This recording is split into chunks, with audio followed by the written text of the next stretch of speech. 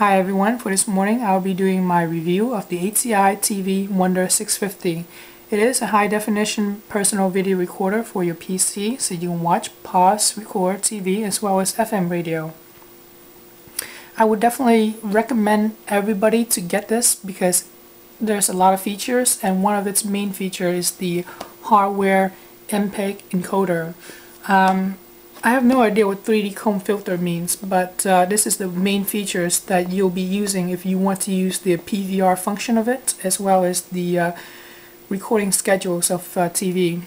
On the front of the box there's a free remote control offer, but when I visit the website, fill out all my information, I was still not able to get my remote control, so maybe you'll have better luck than I did. Let's take a look at the software now.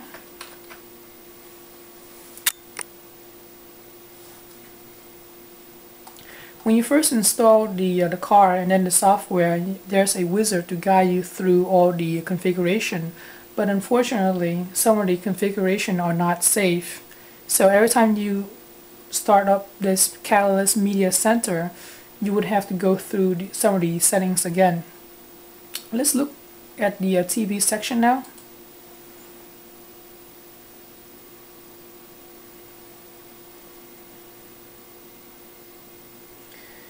Yep, what you're seeing now is static.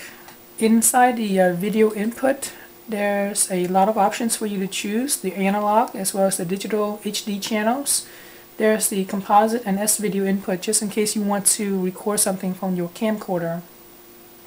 So even though I select digital TV, every time I restart the program, it does not remember the digital settings.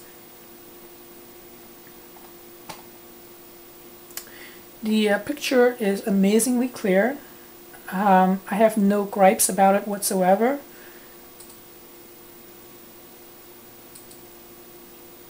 Right now it's morning time, so there's not a lot of HD programs going on. Down in the bottom left hand corner there's the stop, play, pause, record, fast forward, going backwards, volume up, volume down channels.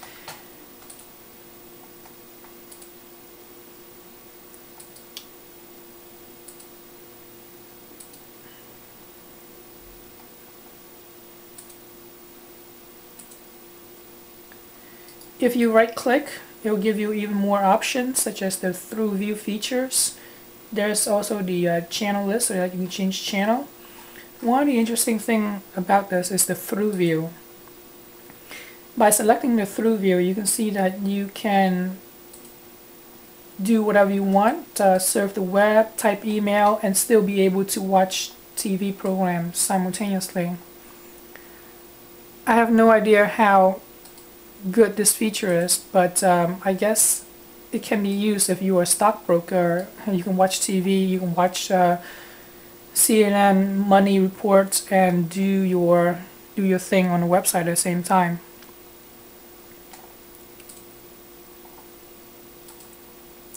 If you want to record a show, you can just hit schedule, and this is very easy. Just select new schedule, the channels you want to record, the time, the dates, and when it stops. One other thing I don't like about this is that even after it finished recording, it does not shut the program down. So when you come home, you would see, you know, the Catalyst Media Center along with the TV show of whatever it was recording last time.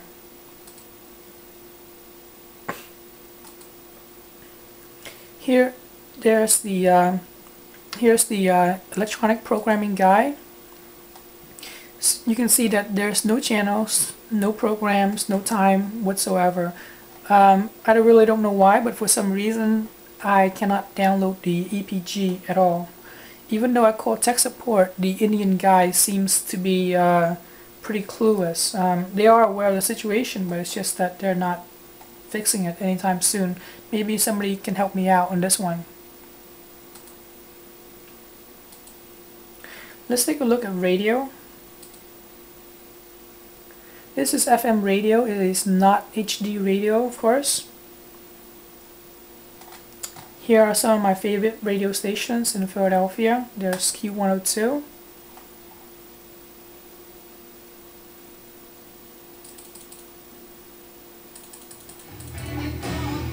Here's 98.1, Oldies 98.1.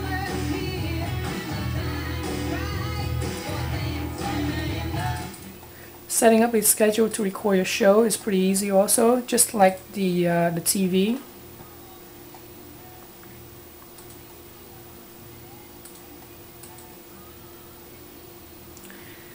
You can watch videos that you record or videos on your hard drive. There's also a DVD feature, so that way you can watch DVDs.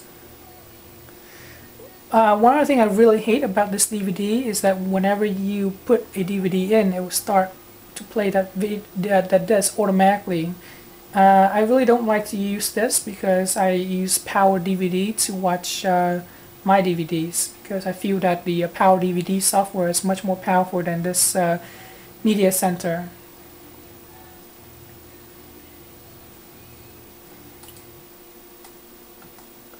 That's all I have for now. Personally, like I said again, I think this is a great package. For $90 you get pretty much everything.